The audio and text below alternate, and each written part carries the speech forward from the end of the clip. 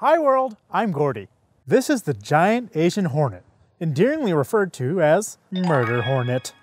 Murder hornets are native to East Asia and Japan, but in September 2019, multiple giant hornets were found on the west coast of the United States and Canada, with some potentially disastrous consequences. Seeing as we may be sharing our picnics with these prickly ladies in the near future, here's a few things you should know about these very confident, but totally not cute insects. There are giant Asian hornet queens, drones, and workers. The workers are the ones you'll most likely encounter, whose wingspans can reach around 3 inches and their bodies a cool 1.6. This is similar to the length of a golf tee, or 11/500ths the size of Channing Tatum, 2 times larger than the already horrifying European hornet. They prefer to live in low mountains and forests, and when they want to take a break from murdering, they hang out in an underground nest with their queen and 40 to 100 of their brothers and sisters.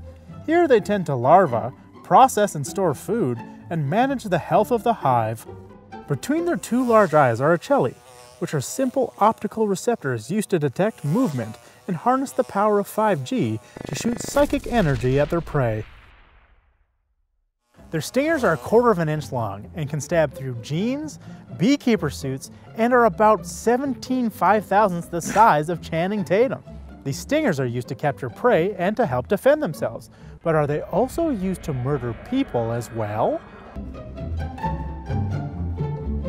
When we think of the nickname murder hornets, we think of hornets murdering humans, which we kind of deserve, but also it's not totally accurate.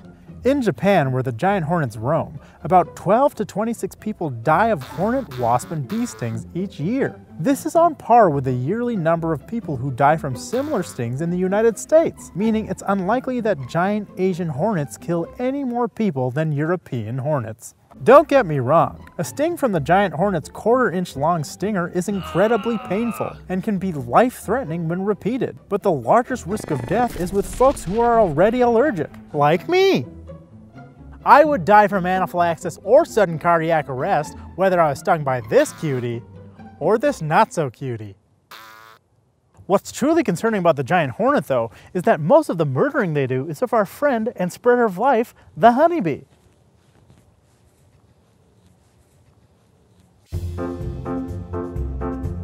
Honeybees. They exist in some of the most complicated social structures of any animal on Earth.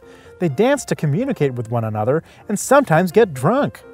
They are responsible for 80% of the pollination of cultivated crops that feed the world, and are the giant hornet's #1 source of food. When hunting, if giant hornets find a honeybee hive, they will launch an attack with a sociopathic level of patience and Providence, the show with Merch Karagate.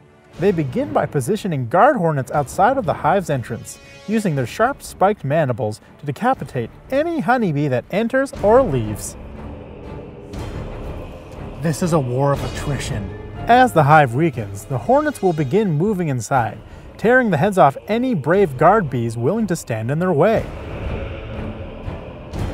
If the hornets can successfully position themselves inside, they will gorge themselves on honey and bee larvae. They eat bee babies. This is called the slaughter phase and can completely wipe out a hive in a matter of hours. But they don't always lose, as the Japanese honeybee has evolved an incredible defense mechanism against the hornet's aggression. Working as a single defensive unit, the honeybee workers will surround an attacking wasp in an adorable aggressive hug and vibrate their bodies. This vibration will increase the temperature in the ball to 47 degrees Celsius, slowly cooking the wasp with their love.